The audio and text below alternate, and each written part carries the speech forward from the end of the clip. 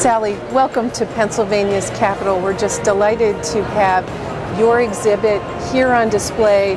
Thanks to the state government, to the Pennsylvania Council on the Arts and Pennsylvania Partners in the Arts grants, I'm able to stay in Pennsylvania and do these photographs. Well, and we have so many residents of the 20th Senatorial District that you're featuring, so we'd love to take a look at some of our neighbors who are really showcasing a lost art. Stay tuned for Focus on Pennsylvania.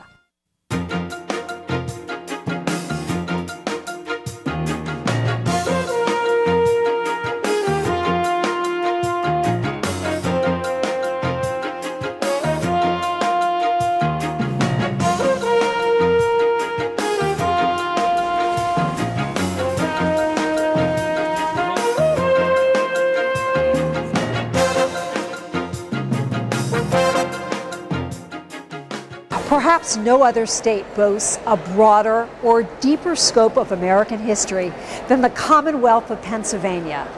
The Keystone State is blessed with a rich heritage, and one remarkable Pocono photojournalist is dedicating her life to document, preserve, and promote traditional artisans. People who use their hands in creative ways, making functional objects that today are typically done by machines, if at all. You're looking at the centerpiece of an exhibit known as Pennsylvania Hands.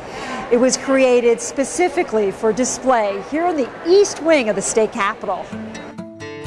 This is a tinsmith, we have a rug maker, we have a basket weaver, a bowl maker, even someone who still makes horseshoes by hand. Now these are all the functional skills. I'm focusing on those skills that were needed by our society. They were originally called tradespeople. Now they're called artisans. Amazing, amazing work, and the concentration, and yet if you look at him, he also is incredibly mischievous. And a lot of them are. They are disciplined, they have a passion, they have a respect, and as we were talking, they slow you down. When you're with them and you're photographing them, see, I spend time, to me photography is this. It isn't the lens, it's this. And when you and I are relating to each other, we have a human experience that I can then record and share with the world. What Grace explained to me is the first spinners were sheep, when they would rub their backs against branches. And then primitive people, most probably women, picked up these fibers and went, oh, we can use them. Well, right after she told me that story, I was out in her paddock, and I saw right against the wire of the fence just what she was talking about. It's fascinating. And I watched Grace spin, and it's almost meditative.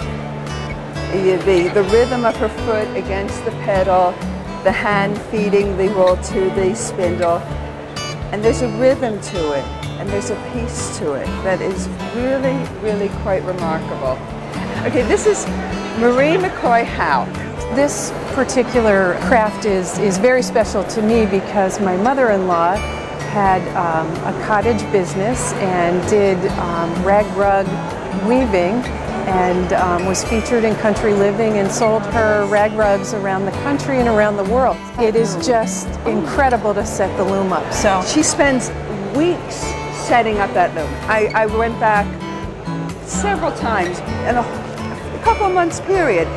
The first time I met her, she was under the loom tying the knots. That was where she was. I set up my lights right away. It was fascinating. These people are enriching all our lives. Now, Juanetta is everybody's favorite. She is a tatter, and she explained to me that tatting is the only kind of lace making that still cannot be made by machine. And it's all tiny, tiny knots. You can see these tiny, tiny, not the loops, but even the knots that are holding the loops. That is what makes up the lace. This was made by her mother for her, and this is the christening bonnet that she made for her grandchild. So this is a family picture. Isn't that beautiful? I love that. What I found so remarkable about your display are the hands of people who are not people who are worried about being at a salon having their nails fixed. They are people who worked very hard, and you can see the character of who they are. They're hands who have embraced life. They really have.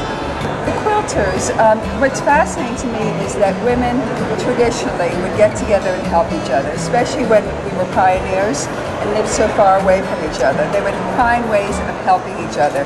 Quilting bees were one of the big things.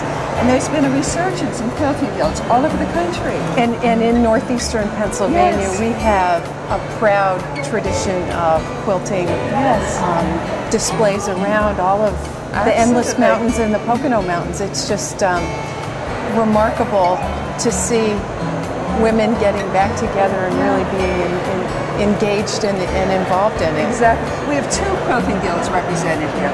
It's the Milford Quilting Guild. We also have the Friends of the Heart who are in the Greenstown area. And I'm following both of them. They're doing some amazing work. And I just love their work. I love listening to them talking to each other and helping each other on the loom.